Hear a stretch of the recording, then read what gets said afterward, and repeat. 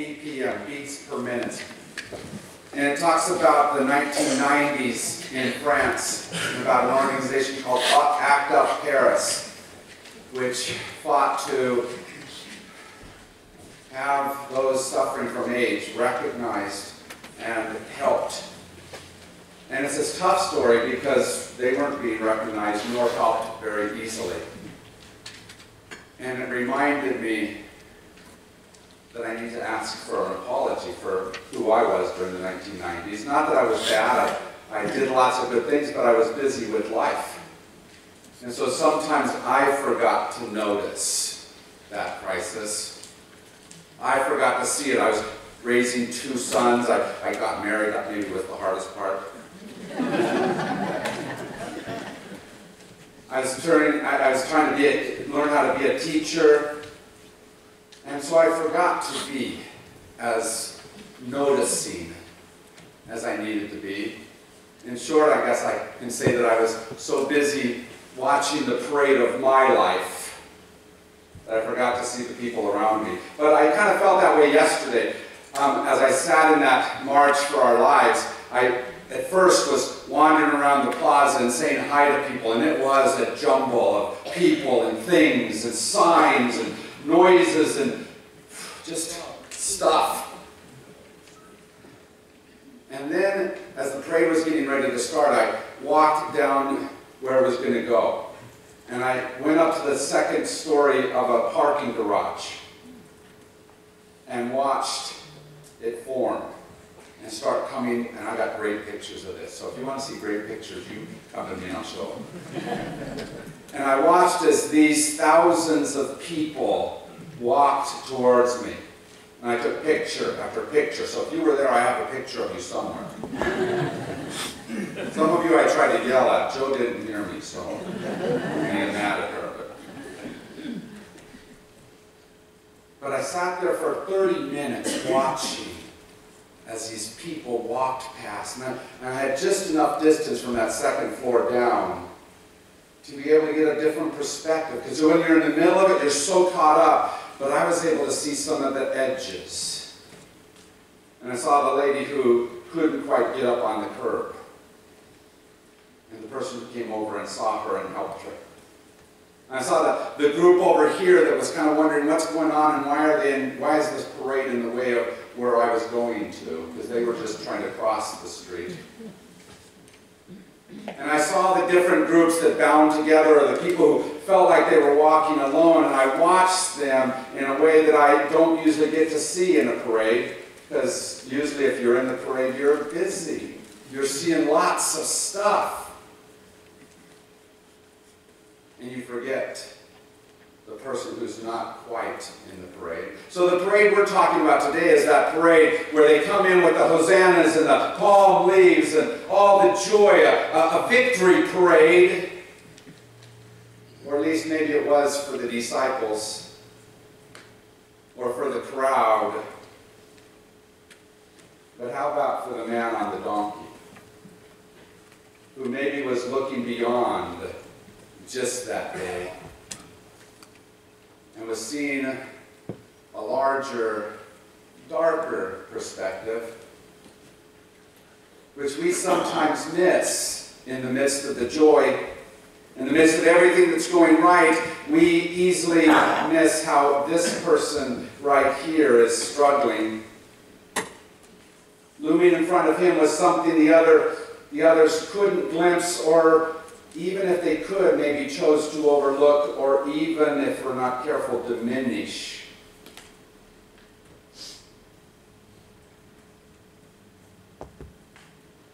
But if you're going through a time like that, you can't diminish it. Because whatever the trouble is, whatever the struggle, whatever the challenge that you're seeing, doesn't let you go past it and just be joyous. So what do? When it's not our struggle, when it's not what we see right then, how do we react? I think it's that we choose to recognize that space. Even though it may not be afflicting me in that moment, Do I have the will to look and see that they're struggling? And do I choose to, even though I may not be able to be in that space, do I choose to tell them I'm with them, and I'll walk as much as I can there with them? Because whatever might divide us, that different muck and mire through which we all walk, one of the most important things we tell each other is that we're not alone. Even when we can't solve the issue of the other, even when we can't take care of all the hurt that they have or show them all of the vision they need, we can walk in that space with them. We can choose to bless the space between us. As our call to awareness said, it is such a privilege to have people who bless us with their love and prayer. It is not a luxury to have such friends. It is necessary. Each one of us need those people who somehow lift us up and carry us in those places where life is too much for us. Relationship is not about being comfortable only. It's a great place where we sometimes find comfort and comfortability, but it is also choosing to sit with each other when it's not quite easy, when it's not quite perfect, when it's not what they would wish or we would wish. It's choosing to be with each other and let each other know that we're not alone. In that movie I was telling you about, there's two characters, Sean and T-Bottle. And the two of them are running ACT UP, or at least helping it to run, and they're not quite of the same mind, as sometimes happens in organizations. And so they've been at odds with one another again and again, trying to figure out what's the right way to go forward. And then Sean, his AIDS takes over, and he ends up in the hospital, struggling with his health. And inexplicably, at least to Sean's mind, T-Balt shows up. And he simply says, well, what are you doing here? And says, I know we've been at odds with one another, and I know we don't like each other, but we're friends. And that's what friends do. You see, we choose each other even when we don't like each other very much. We choose love in the midst of all those things that make it easier for us to choose something else. We choose to be in relationship and in connection to each other instead of all the other things we could choose. One of the great prophets of my life, Johnny Cash, sang a song called Hurt. And in that song he speaks about relationship and says, you, speaking to the person he's singing to, you are someone else, but I am still right here. What have I become, my sweetest friend? Everyone I know goes away in the end. And when you're in the midst of that deep, dark, struggling space, that's what it feels like. But our spirituality says, let's tell a different story. The Spirit which flows in us calls us to be in that person's life in such a way that it's not true that everyone goes away. That we are there for each other even when it's not easy, even when it's challenging. That we choose to remember each other. We choose to see that person sitting on the edge of the parade. And that even when we're full of joy, even when we're seeing all the goodness of life, that we choose to see the one who's not. We choose not to leave the other person alone. We choose to walk with them. See, the Spirit always calls us to recognize ourselves in that other and to see part of ourselves sitting on the side of the parade and to feel the hurt of that other person In short, Spirit always calls us to choose love. By My Side is sung by Mary Magdalene right after she's been almost stoned to death by those people who caught her in the midst of adultery. And it ends with Judas Iscariot right before the betrayal. People who easily were off by themselves, but who were somehow invited to be there by Jesus' side. And she sings about wanting to be there. Where are you going? Can you take me there with you? Can I walk in that space with you? Will you let me be there?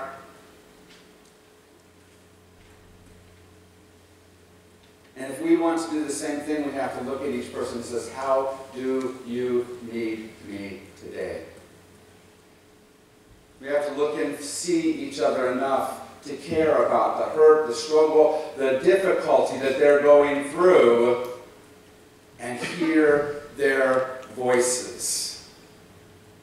One of the worst things about the children that are marching for their lives is the people who are saying, I choose not to hear you. And we don't want to ever become those people for anyone. Amen. We need to choose in every moment to hear the voice that is calling out, to be one who stands in that space with them, no matter how challenging or difficult it is. Joan Chittister said, to belong to a community is to begin to be about more, begin to be about more than myself. No work is enough to satisfy the human soul. Only the satisfaction of having touched another life and being touched by one ourselves can possibly suffice. The spiritual life is about touching lives. It's about letting someone else flow into your heart and letting your heart flow into them. We need others to see who we truly are. And we need others to help us transform strangers into human beings and into friends. That's the spiritual journey, isn't it? To somehow do those two things. To see ourselves grow more than what we think we are. To come to become who we truly are. And to let you do the same. To encourage each other to become full human beings. Not the small ones that the problem tells me, the issue, the moment of the issue of the moment, but that larger you, that true you. Well, we have to believe that larger story. We have to live into that larger story. When I heard the second part of By My Side, I realized that I'd ignored it forever because I didn't know what it was about, this pebble in the shoe thing. Have you thought about that? What's it mean, pebble in the shoe? Who wants to walk around with a pebble in the shoe? It hurts. It irritates. We easily go and take the pebble out, but this is a story about choosing to put the pebble in your shoe and walking with that other person, remembering that sometimes it's challenging and difficult. That it takes you out of the joyousness of the parade for a moment to sit beside them on the side of the road. And I love what it says. Hear these words. I'll put a pebble in my shoe and I'll call the pebble Dare. Not dare them, but dare me. We will talk together. We will talk about walking. Dare shall be carried, and when we both have had enough, I will take him from my shoes singing, meet your new road. Then I'll take your hand, glad that you're here by my side. And sometimes when we have to leave the parade to sit, we're not so glad. But when we can hold that hand and ultimately walk together, maybe back to the parade together, and remind each other of what's there. What a joyous moment. The Himba people in Africa have a wonderful custom. They do not count a child's age from the day that they are born, or even from the day that they are conceived. They count a child's life from the moment that the mother conceives of conceiving, from the moment she first dreams of that child, and she goes off into the outback, and she sits and listens for the song of that child. And when she has that song of that child in her head, she goes and finds the father and sings that song to him so that he can learn it. And they sing that song to each other until that conception happens and that baby begins to grow within her. And then they begin teaching the caregivers, the midwives, those that will help birth this child. And they have them begin to sing this song so that at that birth, they can sing this song to the child. And they teach the whole village so that the village continues to sing that song to that child. In all those moments when they're wondrously perfect and they sing that song in joy, and all those moments when they're less than perfect. And they sing the song in order to help them to remember who they truly are and what's the truth about them.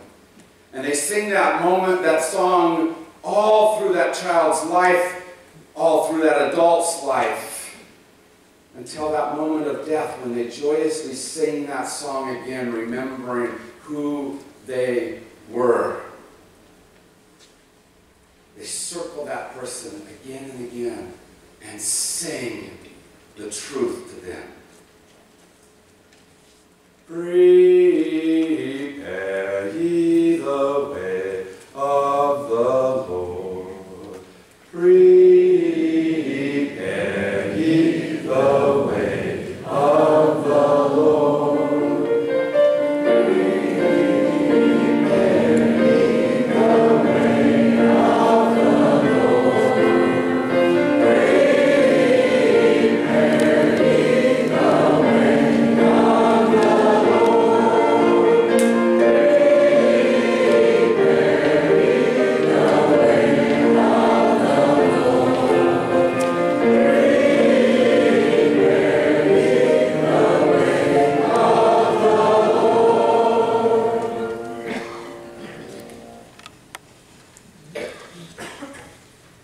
You are loved. You are wondrously held, not just in the heart of God, but in the hearts of people around you. You are cared for and held. You are the ones that are chosen by someone. Go and tell the people around you that they are as well. Go and to speak into wherever it is that they're at, wherever it is that they've forgotten, however it is that they don't know themselves. Sing their song, the song of being loved and being wonderfully in the arms of God and in yours. Amen? Amen.